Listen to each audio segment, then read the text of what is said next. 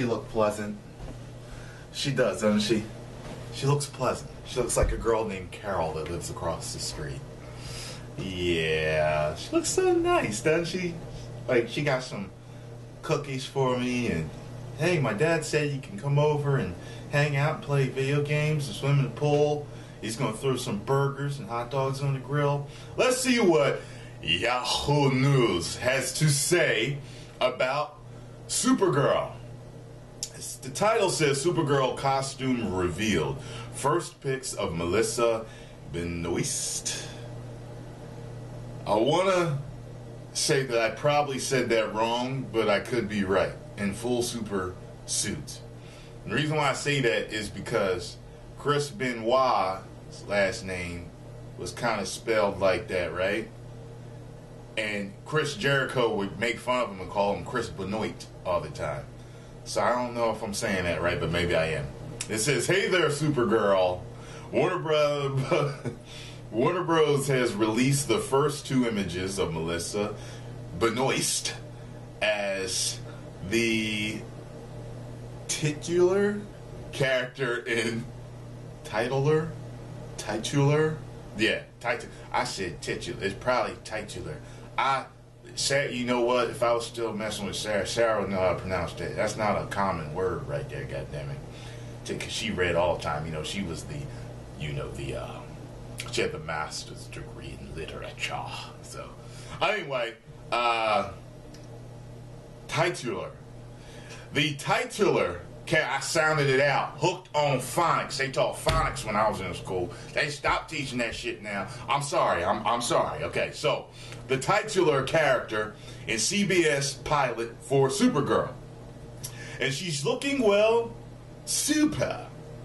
It says the former Glee star begins shooting the pilot this week, in which she plays Kara Danvers, a.k.a. Kara Zor-el, who escapes the destruction on Krypton to join her cousin on Earth. Uber producer Greg Berlanti, who shepherds fellow DC comic shows Arrow and The Flash, is behind the project.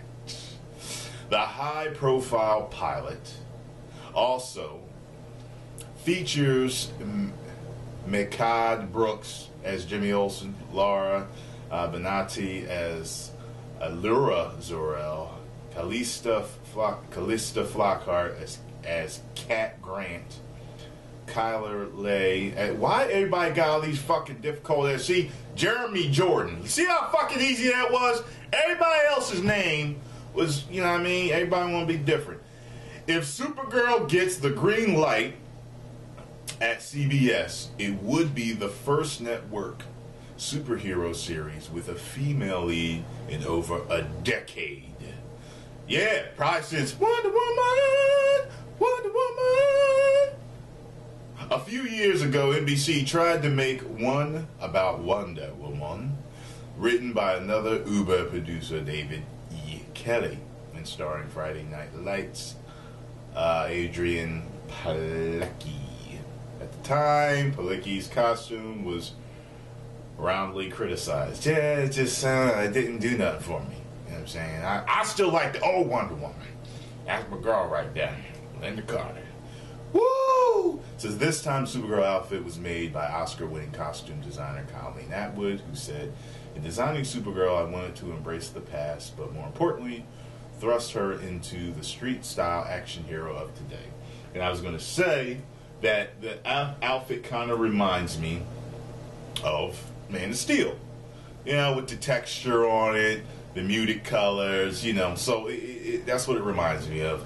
I'm cool with it. We'll see how the show goes. You know what I mean? I'm not really a Supergirl fan. I'm more a fan of Superman. But, hey, anybody Kryptonian, I can watch a show about pretty much.